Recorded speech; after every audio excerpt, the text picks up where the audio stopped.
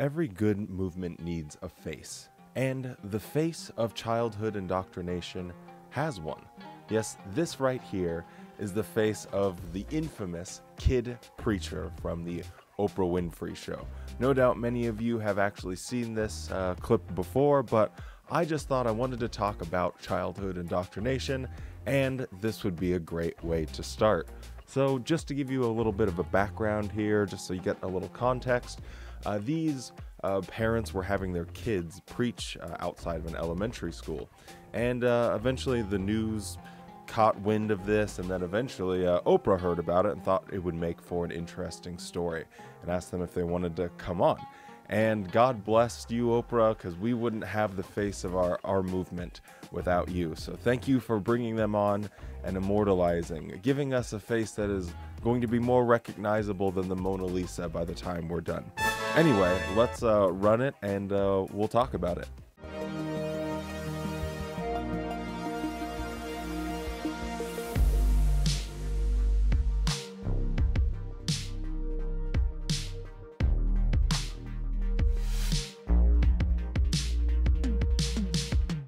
Like these kids are just regurgitating Bible verses. I want to know if you really understand what it is that you are preaching. I'd like to make up a reading comprehension test for these kids to see if they really. You're not on mic. So this student's an A student in the school. Could you maybe give me a Bible verse? Oh, that doesn't mean interpret it or something.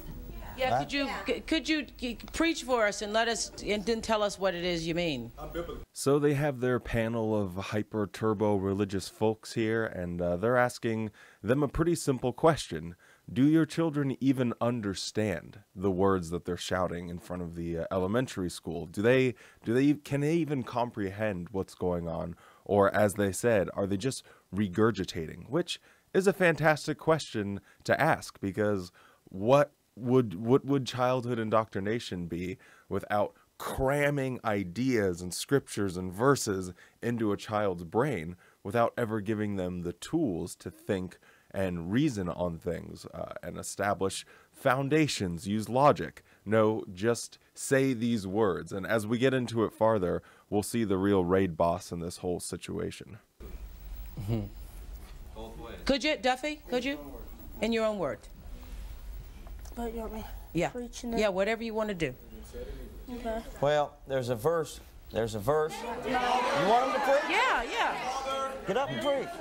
So you see here a clear indication of how this thing works. They're asking him to preach, and he's like, you want me to preach?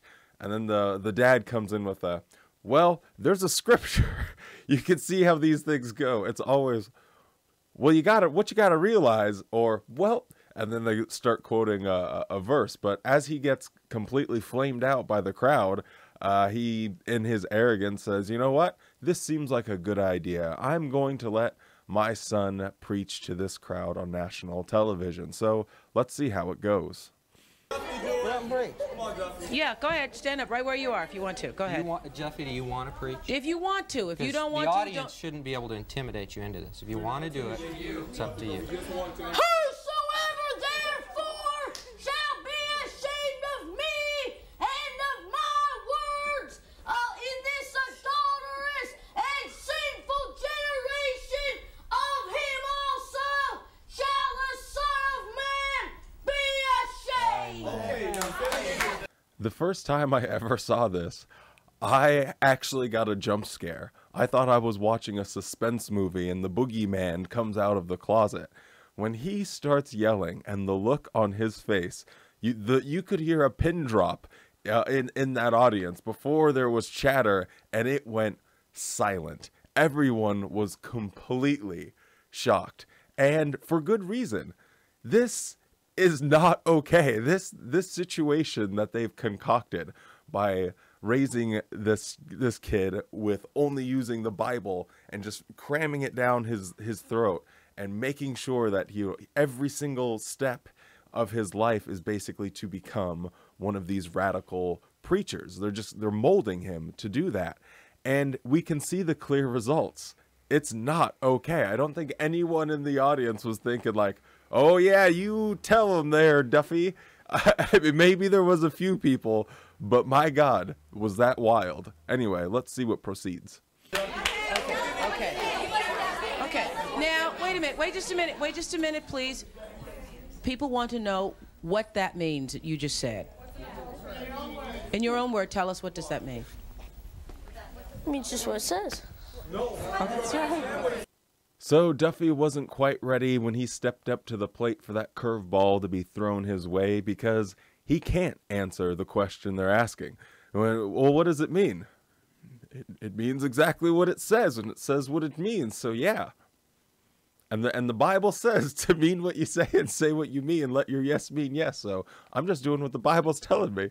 You can see none of the people in the audience are buying this act, but let's see a little farther.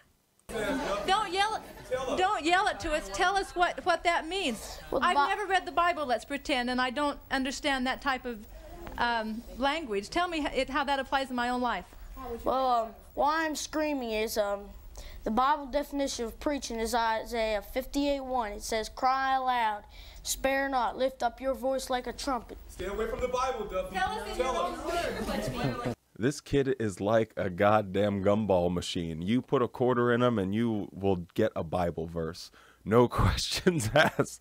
I'm sure every single thing this kid says when he's giving an answer is, well, the Bible says that Isaiah, and the Bible says that Matthew, and oh gosh darn it, the Bible says there in Revelation. And they're just wanting him to explain something in his own words, just naturally, as a regular human being. But no, this kid is an absolute robot, and we're about to see why. How do you stay away from the Bible if you're going to preach, though? The Bible says you're to speak as the oracles of God. If you don't want to talk the way this Bible talks, you should keep your mouth shut. So we just saw the stormtroopers before, but now we get to peer behind the curtain and really see who's controlling the whole situation. So the Emperor over here, in his infinite wisdom, is going to tell everyone that if you don't want to talk how this book talks, then you should shut up. Shut your mouth if you can't talk as the Bible talks, and slaps that Bible down on his lap and gives a proud nod, because this man has ascended from heaven with the knowledge of Jesus Christ, our Lord and Savior, and his whole role on this planet is to impart it to us via raising his son to be a radical preacher. Okay, yes, ma'am. We still, but you understand what people are saying. They want you to interpret what you just said, Duffy. The Bible says, does not interpretation belong to God? Genesis chapter 40. Read it. Unlike watching the Game of Thrones, we have a satisfying ending. We have a complete picture. Everything makes perfect sense. His dad is exactly the same. You ask him a question and he gives you a Bible verse. And by golly, what the Bible says is what I'm going to do.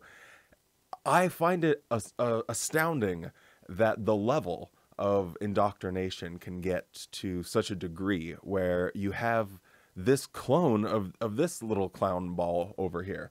And of all the people to clone, of all the people to make in your image, we've chosen this guy. It's really unbelievable, but he does like that Bible and slapping it down. Now, I want to show you guys another video, and that comes from the Jehovah's Witnesses.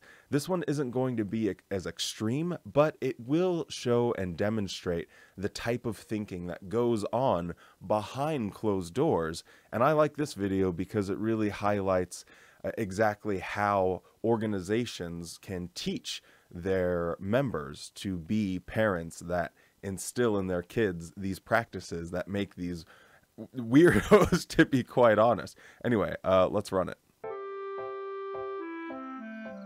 So we'll listen together to our first subheading, Spiritual Restoration, Why It Matters. Let's have the reading of paragraph 9. Consider the historical perspective. Christians back in the first century enjoyed many spiritual blessings. Jesus and the apostles foretold that true worship would be corrupted and lost.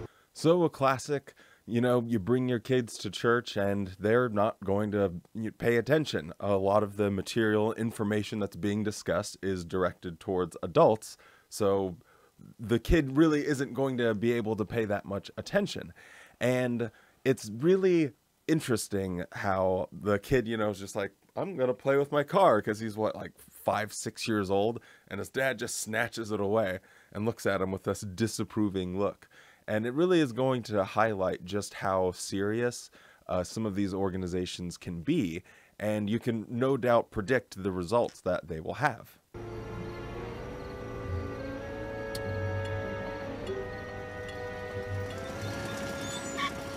So kids, It is good to see they have the exact same design team as The Incredibles. Just when I saw that car going in there, I couldn't help. Like, that looks exactly like the one in Mr. Incredible drove. Anyway, let's keep going. what did you learn at meeting tonight? No sleeping at the meeting. And no playing at the meeting. Good. Why should we pay attention at the meetings?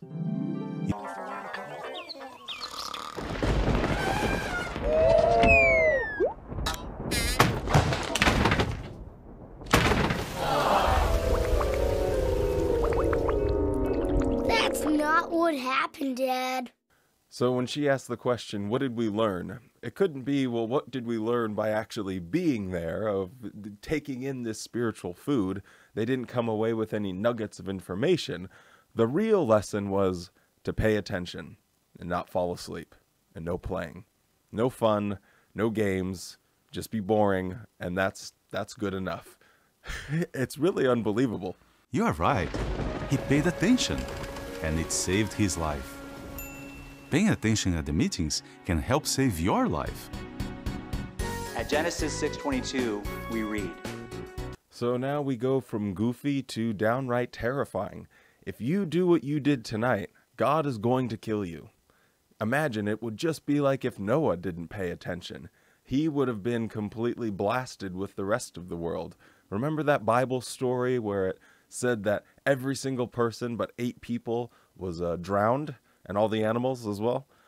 Yeah, that story? Well, that could happen to you. You could be one of the people, gasping for your last breath as there's rains for 40 days and 40 nights. So I just found this completely unbelievable when it goes to like this really dark, dark place. Do this or you're going to die. Pay attention or you will be dead. and Noah did according to all that God had commanded him. He did just so. So now that they have paid attention at the meeting, now their life will be saved. So I just liked putting both of these videos together because it kind of shows you what happens behind closed doors, like what's going on behind the curtains. And it's these lessons of do this or you're going to die. It means your life, which is really aggressive for like a 5-year-old. And it starts with those little things at home. And then it eventually progresses to the point where, you know, you're on the Oprah Winfrey show just yelling. You're just full elemental man. Just looked a crazed, glazed look in his eyes. So anyway, I thought you guys might enjoy those. And childhood indoctrination, it's pretty messed up. Don't do it. And that's about it. Thanks. Bye.